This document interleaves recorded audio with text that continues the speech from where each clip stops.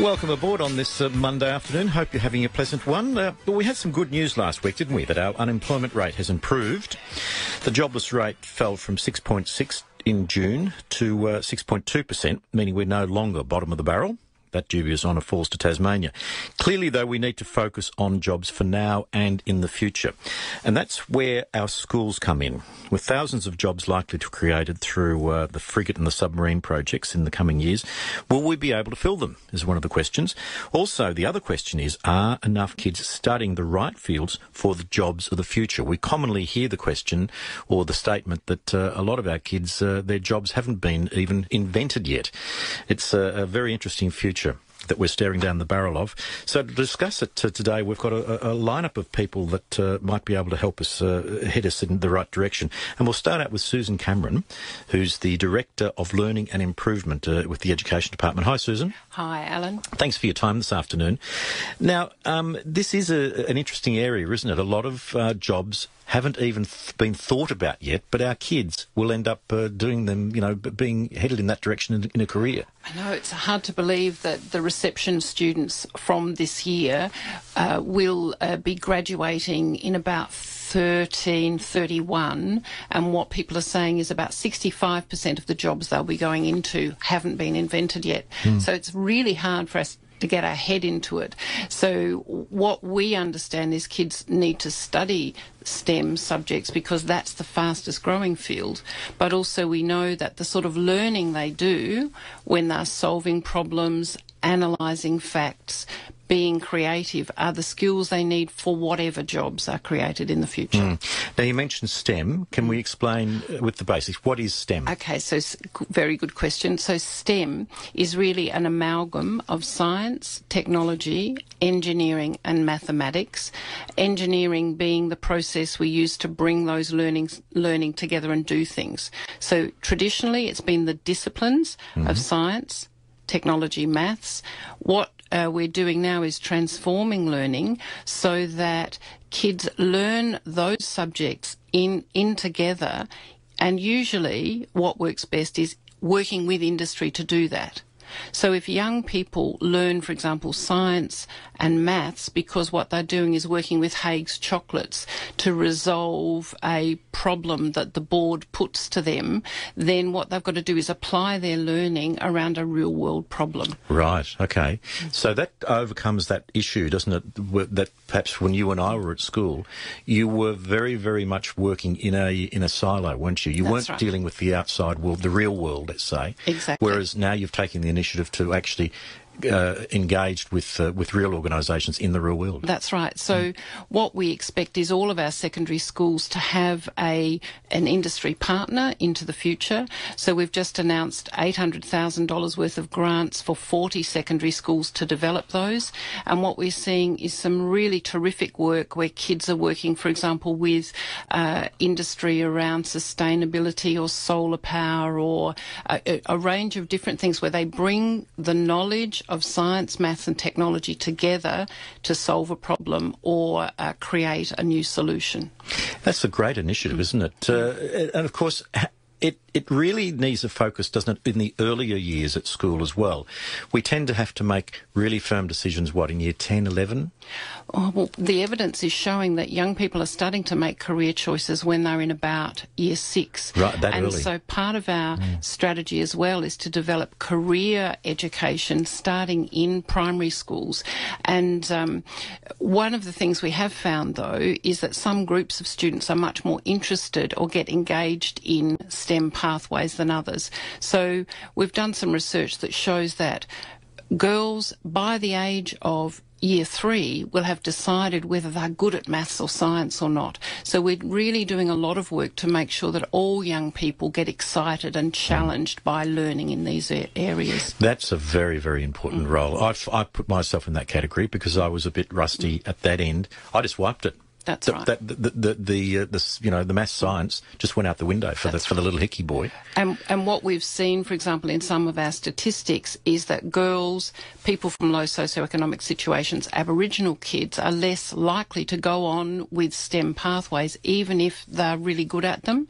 So what we've done is we've developed $1 million strategy, which is for scholarships for really capable young kids who might not be able to go on because of their personal circumstances, to apply for up to $10,000 to continue their studying in STEM subjects in year 11 and 12. So we think that will make a big difference. And how much in total are you offering those scholarships? So that's $1 million program, but our whole STEM program is about $30 million over 4 years, and that goes along with the government's $250 million strategy, which is to build STEM facilities, because although the facilities won't do it on their own, if you've got exciting places where it is possible to bring science, technology together, or maths and technology together, then we know that will really support creation and innovation with our teachers as well as with our students. And that's a really important point, isn't it? Because there's two elements here.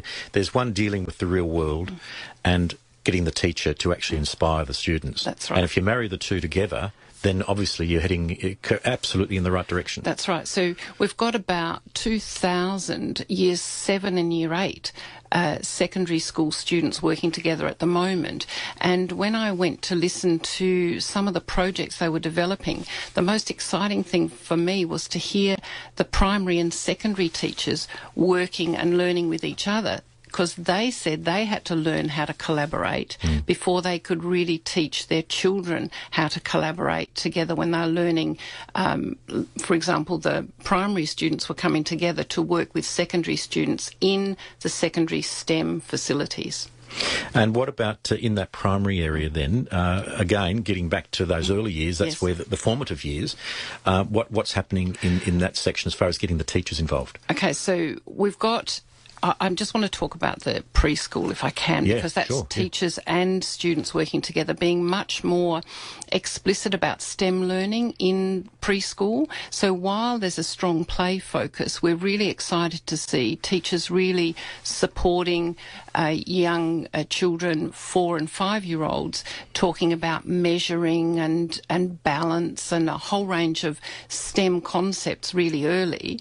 In the primary years, what our primary leaders have said to us is they sometimes their primary teachers aren't as confident as they could be to really innovate, because they might not have had as much access to quality STEM learning in their degrees, which is much more generalist.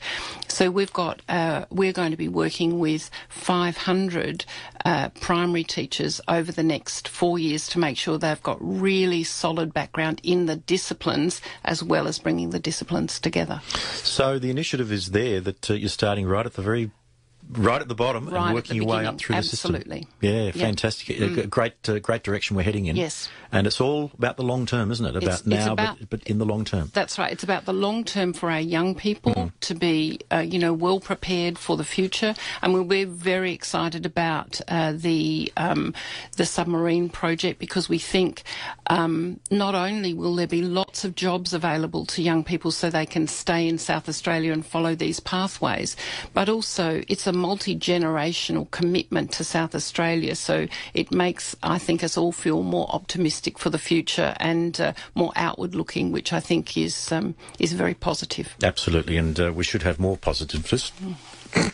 Pardon my stumbling over that, but let's face it, there's a little bit too much negativity going around at the moment.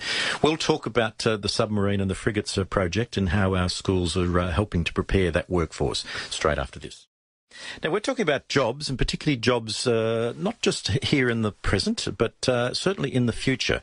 And we've got an impressive array of people to talk about the direction we're heading in. We've just had a chat to Susan Cameron from she's the Education Director for Learning and Improvement. She's telling us about the initiatives that are being undertaken by the department. But let's check in at the coalface now, and it's a very good afternoon to Eddie Grezeskowiak from the Fevre High School. G'day, Eddie.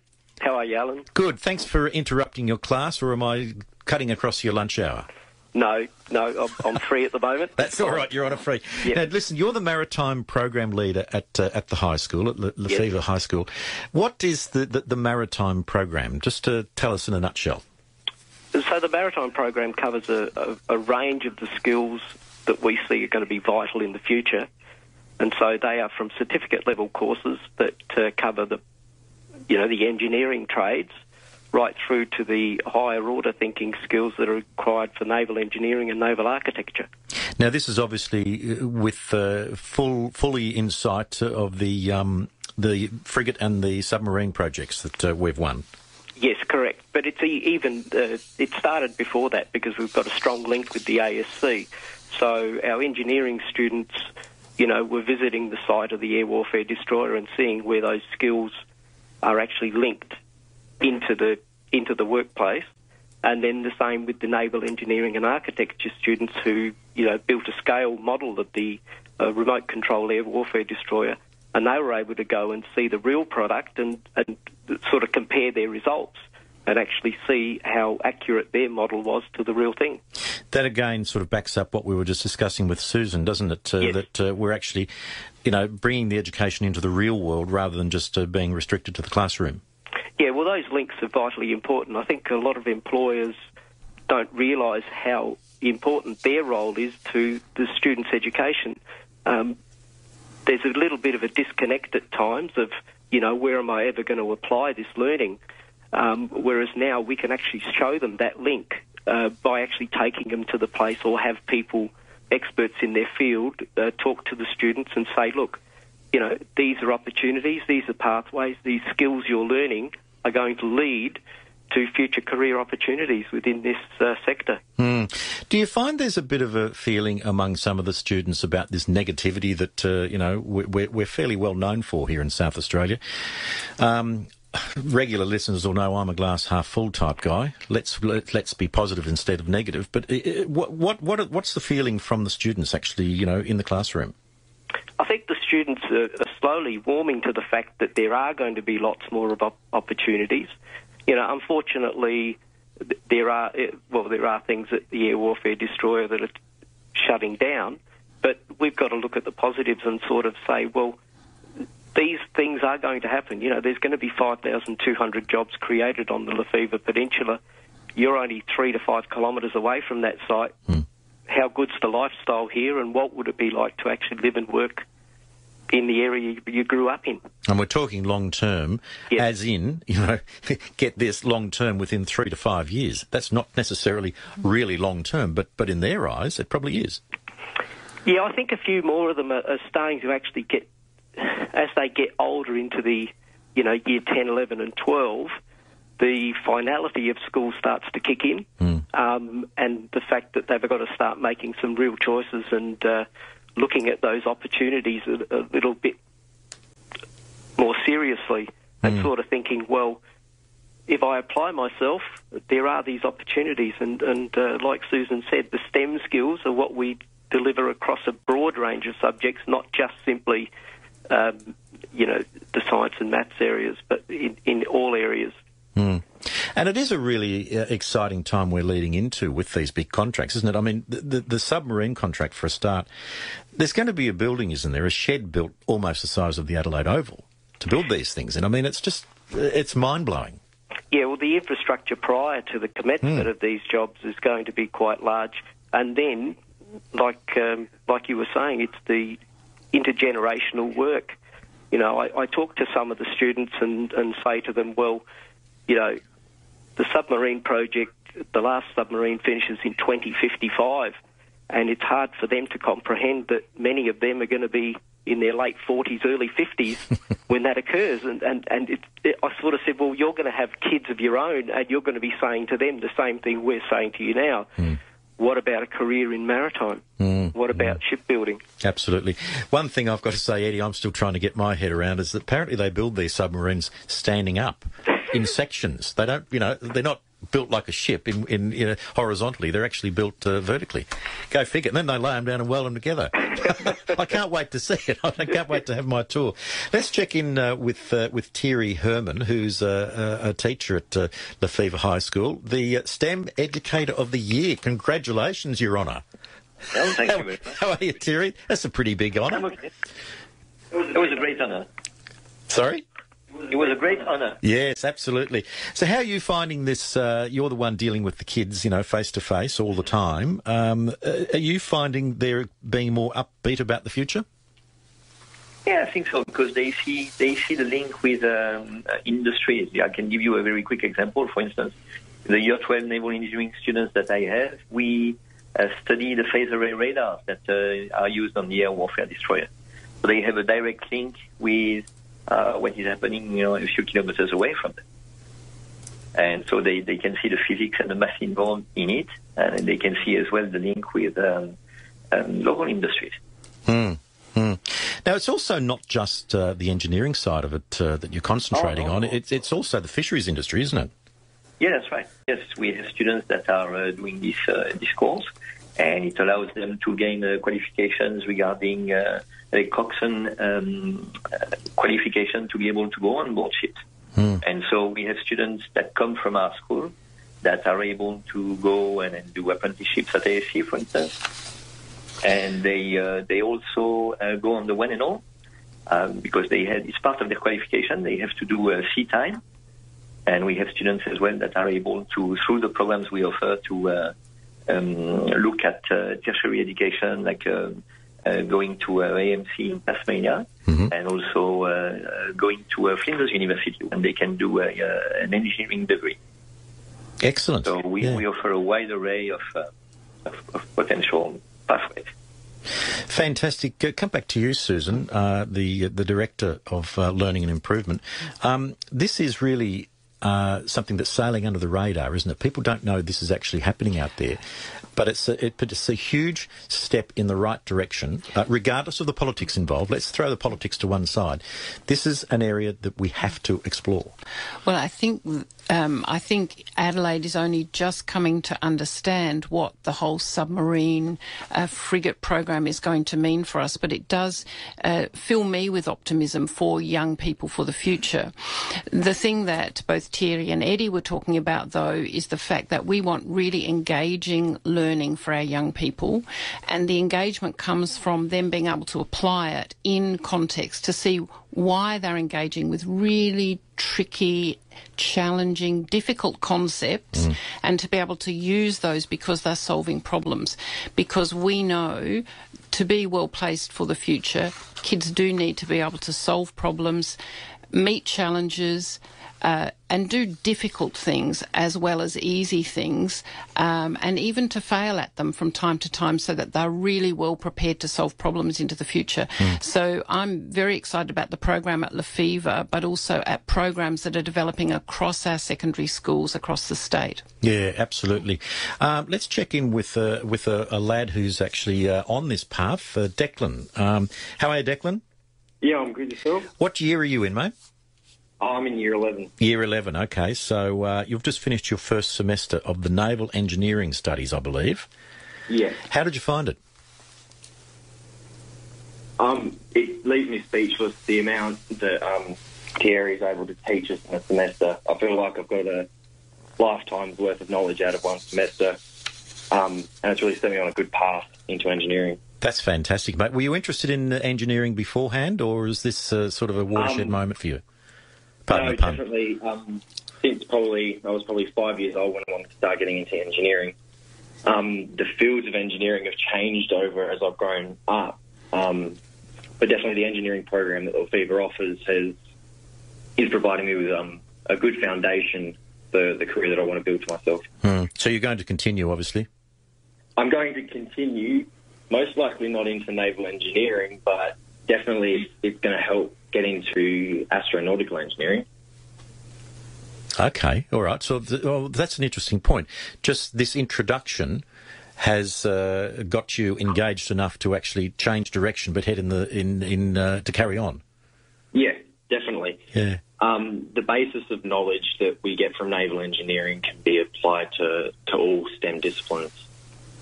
That's fantastic, mate. Congratulations. Cheers, thank you. Obviously Thierry was listening in the background. I'm sure you'll get an A for your next assessment, mate. Well done. He's already got an A, has he, Thierry? Listen, thanks so much for joining us, Eddie and Thierry and Declan. Well done. Susan, it really is a great initiative and something we have to be in for that long term. That's right. And we're very proud of the work our leaders in schools are doing, our teachers are doing, and it was just fantastic to hear Declan so excited about what he's learning, and that's the aim of this program, to really build authentic, interesting, engaging learning for our young people so they really thrive and are well prepared for the future. Now, we've been talking about Fevre High School. What other schools what can parents do if they're listening and they want to get the kids involved? So they should go in and talk to their child's teacher to start with, or indeed to the principal, to find out what their plans are. Most schools will have STEM learning on their plan. Every school will have STEM learning on their plan between now and 2020, so it is an emerging area.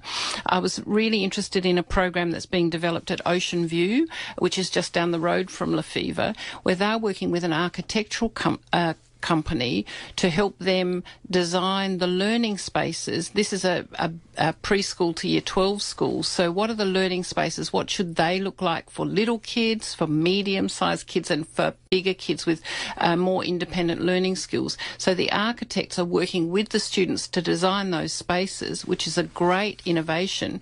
But in addition to that, students are learning about how you learn to become an architect at the same time. So it's they're shaping their world, but they're also learning for the future.